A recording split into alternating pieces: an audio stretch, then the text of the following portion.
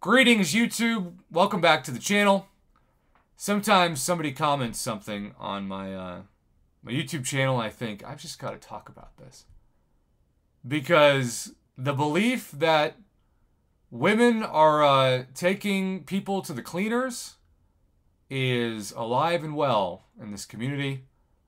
Because I explained that I was going to be a free-to-play player, and that I was cutting back on spending to focus on the charity that I was starting. Now, charity is not the name of a woman I'm dating. It's literally a nonprofit charity. But, unbeknownst to me, Rich the Man and I were grouped in the same message. So, let's take a look at it and discuss.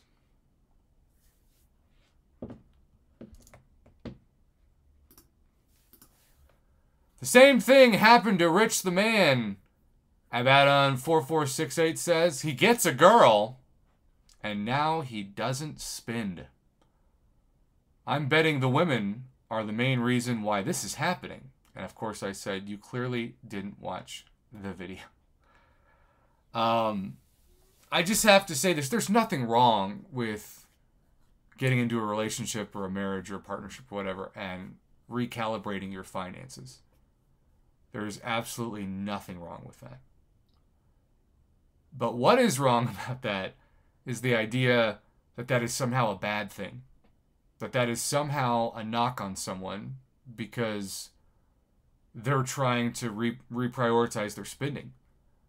And if that's what Rich the Man did, good for him.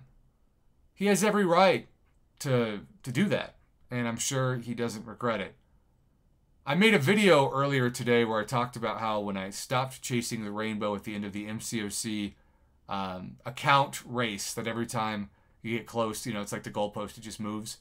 I was able to breathe a sigh of relief.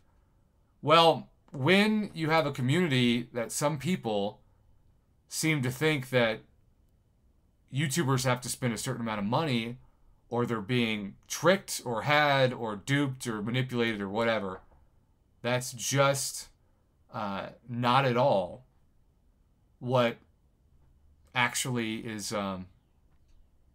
true. Not at all. Not at all what is true. So